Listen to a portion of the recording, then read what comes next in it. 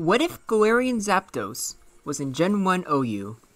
Now, I'll be honest, I've done like over 30 of these videos so far, and out of all of them, I think this one has to be my favorite. Because Galarian ZAPDOS just... out of all the videos I've done, this one just feels the most unique. Because normally, like, you guys give me suggestions for like good psychic types, normal types, or just Pokemon that have just historically been really good. And Galarian ZAPDOS has definitely been pretty good. Like, it's underused like borderline in Generation 8, but that's pretty much the most it's had so far, other than like whatever's seen right now in Gen 9. But I don't know, this one just feels so unique to me. But just a fighting, flying type that, like, more importantly, just a fighting type that might actually be good in Gen 1. I mean, obviously, it's a Galarian version of ZAPDOS. So, like, that's, like, a lot to live up to, you know? Because ZAPDOS, as you might know, is a pretty good Pokemon. And I'm just excited to get into this one. Do you think Galarian ZAPDOS is better than Cantonian ZAPDOS? Would it even be good at all? Or would it be like any other fighting type and just suck because it's a fighting type in Gen 1? Only one way to find out. Now, I'll be honest, with how fast Galarian ZAPDOS is usually like depicted, like it's literally a Roadrunner. Not to mention, like, in the DLC, it was like really annoying to catch because of how fast it was. However, I don't know. I feel like base 100 doesn't seem like, and I expect it to be faster, but I think that's just because of how like power creep just been. Now it's like 105. It's like the new like standard for speed. But for Gen 1, this is not the case. Base 100 speed is really good, like really good. Like I always forget if Tauros is base 100 attack or 110. I know one of those is like its attack stat and the other is its speed stat. I always forget. But either way, base 100 is still really good. You're still outspeeding like the vast majority of like very important Pokemon. Like, or I'll just figure out right now. Let's see here. Looking up Tauros. Base 110 speed. Okay, yeah. But yeah, you're still faster than like a vast majority of stuff. Like, and either way, like even if like you ignore that, like you're just like a very good speed tier for just critting in general. And I think this is where a lot of the fighting types fall flat. Fighting types in Gen 1 either fall flat because they're frail or they're not very fast. Machamp is not very fast and also has bad fighting moves. So it, unfortunately, is just terrible and just dies to like any special, especially psychic moves. Meanwhile, you got Pokemon like Hitmonlee, which they're pretty fast and they have a very consistent fighting move, but they, on the other hand, have a very bad special. So they just die instantly anyways. ZAPDOS doesn't suffer from any of these. It has a pretty good speed stat, so while it's stuff that it wants to outspeed, like Snorlax and Chansey or Rhydon, it does easily. And for stuff that you hit it specially, like it doesn't matter if it's base 90 or base 85 special, it's still pretty good where you're going to be able to survive stuff. However, one issue, but also a benefit for Galarian ZAPDOS is its flying typing. Because Stab Drill Peck is good. Immunity to Earthquake is also good. Weaknesses to Electric and Ice, not so good. And to no one's surprise, having a Psychic weakness is a big issue. However, they're not the worst things in the world, especially with like ZAPDOS' move pool, because it's pretty good, as you would imagine for a legendary Pokemon. Let's get into it. Starting with Agility, which I'm pretty sure all three of the legendary birds just really enjoy using Agility. It's just really useful for them. And you have Counter, but that's pretty useless on it. Drill Peg, that's just good for like just pretty good stab. Does it only run white screen or does it have dual screens? Either way, it's not the worst thing in the world. And you have Low Kick too, which I would argue even if you didn't give it a signature move, Low Kick is just pretty useful on its own. But you don't outspeed Tauros, but you do outspeed Chansey and Snorlax, which is really good. You have Rest, but I don't think it's bulky enough to take advantage of that. And just like with Galarian Articuno, which I did yesterday, Galarian Zapdos will also have a signature move, Thunderous Kick, which this is now the strongest fighting move in Generation 1 overuse. It used to be high jump kick at 85, but now we have a 90 base power fighting move with a 100% chance to lower the target's defense by 1. As you could probably imagine, this is the big deal, even for things that aren't just strictly weak 2 fighting. And other than that, that's Peck. Yeah, you're definitely going to use Peck, trust me, it's a good move. Same with Rock Smash. But other than that, I think it's just Hyper Beam. And yeah. So I didn't see Reflect, so I think it really just have... Yeah, just a white screen, which is weird.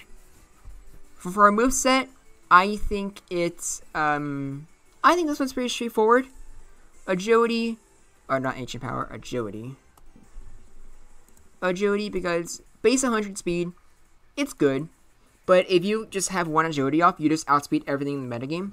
And I think more importantly, if you get paralyzed, using that in order to negate your speed drop basically because of a glitch, I think that is really important. You really want to have that. And next up, Drill Peck. You're not going to ever really want to use this over Hyper Beam or Thunderous Kick in my opinion.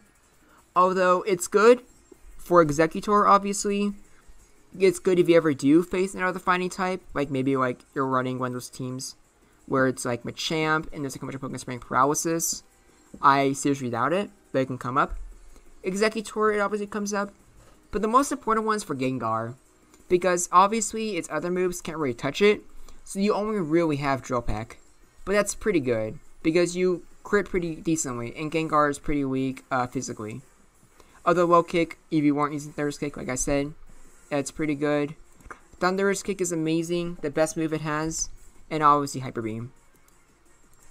And as usual, you gotta get rid of the ability so that it doesn't like activate in Gen 1. But yeah, unlike most fighting types, I feel like Galarian Zapdos actually has a chance. And if he does have a chance, that immediately makes him super unique. Because, like, when have you ever seen like a good fighting type in Generation 1 overuse that isn't just, oh, we have Machamp now, but we just give it close combat? You don't really see that. And I'm pretty sure even with like Sword and Shield and Scarlet and Violet, you don't even use Thunderous Kick, because I'm pretty sure it's still just inferior to close combat. So yeah, like a metagame where like you just use Galarian Zapdos how it's intended, be very fast, hit things with Thunderous Kick, would be good. Let's find out together, shall we? Always gotta start off with the boy, Tauros. And Blizzard, it's not really the best thing. Like, it does, like, I guess it does half, and with the crit it does more, but I don't think Tauros wants to risk it. Thunderous Kick does way too much damage to you, and that defense job is mostly meaningless for Zapdos, but it can still come in handy if, like, let's say, like, something else, like, kill Zapdos, or you need something else to revenge kill Tauros. It obviously doesn't matter which variant of Snorlax it is. Doesn't matter if it's Amnesia Wax, Reflect, Self-Destruct. Like, Thunderous Kick does way too much damage.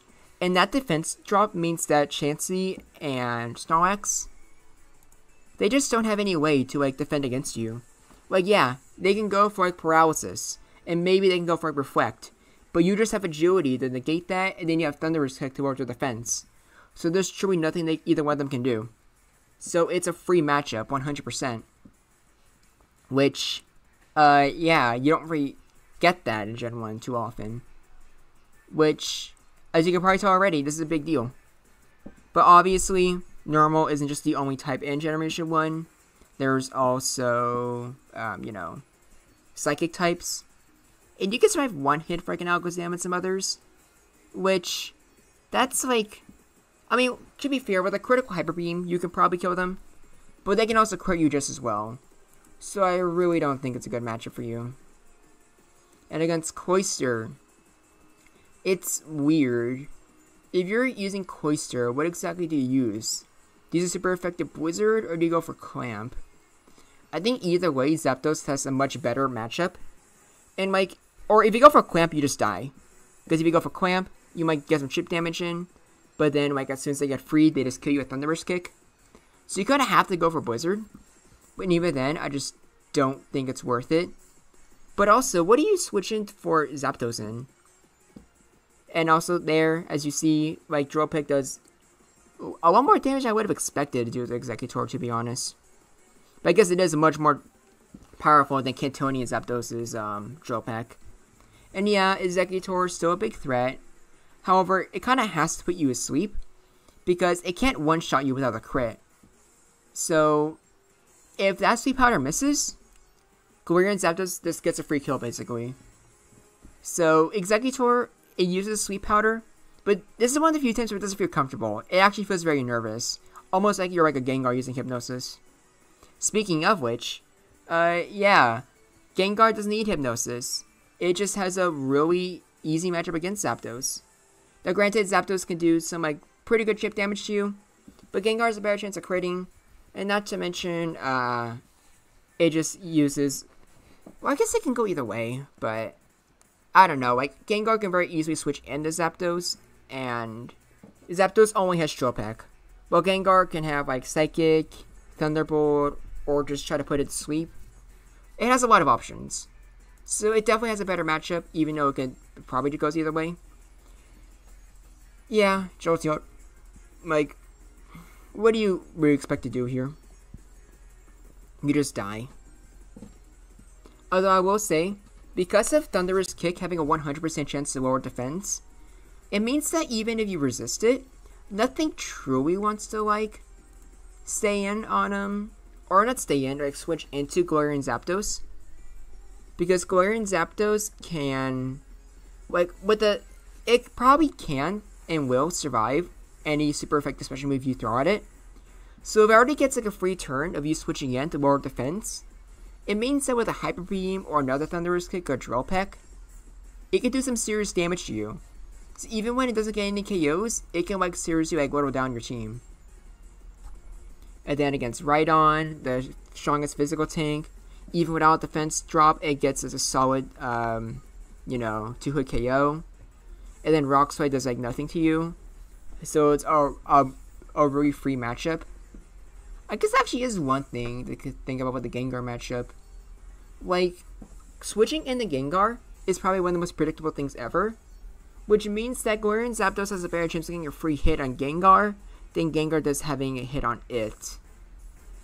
Okay, I kind of might have to change the viability rankings, but I really don't want to, and you're going to see why later. And I think this is a lose. Like, ZAPDOS, like, yeah, it can use agility to, like, negate Thunder Wave, but what does that really accomplish? Like, really? Nothing really. You just sorta die anyways. Swirlbo just, it's not a good matchup. Like, maybe if Thunderous Kick was, like, literally any other type of move other than fighting. But then again, it being fighting is what makes it interesting in the first place. So yeah, but I don't think anyone's really surprised about that. Just like no one's gonna be surprised about this one. Starmie versus ZAPDOS. How do you think it's gonna go? Like, yeah, the defense drop means that Hyper Beam can, like, seriously threaten you. And, yeah, you can, like, do damage to Starmie, that's for sure. But it's faster, has Recover, Paralyzes. And other than Surf, its other main 3 attacking moves, Blizzard, Psychic, and Thunderbolt, all hit you for super effective. So it's not a good matchup at all. And then finally we have the Legendary Birds. Starting with Articuno. Blizzard hits really hard, but Thunderous Kick makes it easier for you. But if you miss, it's good. It's like free real estate. Very nice. But that is how much, yeah. Zapdos got very lucky there, but most matchups against Articuno aren't going to be that lucky. Articuno will just easily take it with just 2 Blizzards. And then against Moltres, it's interesting, because both of them really want to use Agility. But I feel like, Galarian Zapdos is faster, which definitely makes Fire Spin, like, less effective. And then Thunderous Kick can, like, whittle you down, but I'm honestly not sure if it's enough or not. In fact, I made this replay yesterday, so I'm not entirely sure. Although, one thing I do need to do right now is I need to challenge myself with my ult, because the replay for, against Zapdos got corrupted. So let's go custom game. Alright, the challenge is going to be ready. Also, as you saw there, Zapdos took out Moltres. So while Articuno is mostly a loss for Galarian Zapdos, it has a much better chance against Cantonian Moltres because you're faster, and it mostly just wants to spam like Fire Spin against you. And I guess it's something else to think about too. I guess Galarian Zapdos is like, unlike some of the other birds, which are either just a late game mod or just like good for like, just being Zapdos. Like, I'm not sure where Galarian Zapdos best fits in, as like a lead or just a late game cleaner. Because as you saw, it does like, it can immediately threaten like both Chansey and Snorlax to an insane degree. But it also makes you wonder if that just makes it the perfect revenge killer instead. Who knows? All I know is that we got something to show you. Zapdos versus Zapdos. But I don't think the outcome's gonna really surprise you. Unless I get a crit. Yeah. Yeah, I have to do replays a lot because sometimes that happens. Which, like, not that it's like super unrealistic. But I think you always want to see how much a non-crit does first, So let's try that again. So yeah, Thunderous Kick does like nothing to you. Thunderbolt does like no one surprises so much more. And yeah, you can do like a good chunk with like a Defense Shop and Hyper Beam, but normal Zapdos just takes it really easily. So yeah, that's unfortunate. But it's Cantonian Zapdos. And here is the viability ranking. And oh my gosh. This is easily the most well-rounded of all of them. Although two of these I got mixed up. I think, yeah, I'm not sure why those were mixed up. But honestly, I think I like this a lot. Like, some of these could be changed, but I really don't want to. Because I think having 3 Pokemon every tier is really funny. But, yeah, this is also part of the reason why I enjoyed, like, making this video so much. Because I feel like Galarian Zapdos is by far the most well-rounded out of all of the mons I've covered. Which, that's really cool. Now, is it better than Cantonian Zapdos? It probably wouldn't. Although it would be like comparing apples to oranges. It would really suck that you can only use one of them because of species clause. However, I don't think it's really right to call one inferior. Because they do very different things. And what Cantonian Zapdos does is very different from Galarian Zapdos. But one thing I will say is that the niche that Galarian Zapdos does, he does and performs far better than Cantonian Zapdos. Zapdos can like scare a lot of stuff, paralyze things, and they can't really do much to it. But the 3 Pokemon that Galarian Zapdos beats, it is like, these are like some of the most used Pokemon ever. Like, this is really the top like 2 and 3. And the fact that they get destroyed so easily would shape the metagame in ways unimaginable. I still think Tauros would probably still be the best Pokemon. But there is a real possibility that this would create a huge power vacuum to where Psychic becomes the best type in the game. Because we finally have a normal type that can very easily answer them. Or maybe not. Because obviously in a hypothetical, like, we add all 3 Galarian birds at the same time. Not just Zapdos and not just Articuno. So we have a fighting type that can handle the Psychics or the normals pretty well. Because Thunderous Kick handles normal. You already know this. But what's going to happen tomorrow? Well, we have an actual Dark type with an actual Dark type move. I wonder how that's going to change the meta. Well, if you want to find out how Galarian Moltres does, come back here tomorrow when I do what a Galarian Moltres was in Gen 1 OU. Thank you for watching. If you have any suggestions, let me know. And what do you think? Would Galarian Zapdos be great? I am personally convinced it will be overused. What do you think? Do you disagree with this viability ranking right here? I understand if you do. But, yeah. I don't have much else to say. I just had a lot of fun making this one. Thank you for watching. My name is Groundback, and I look forward to hearing from you.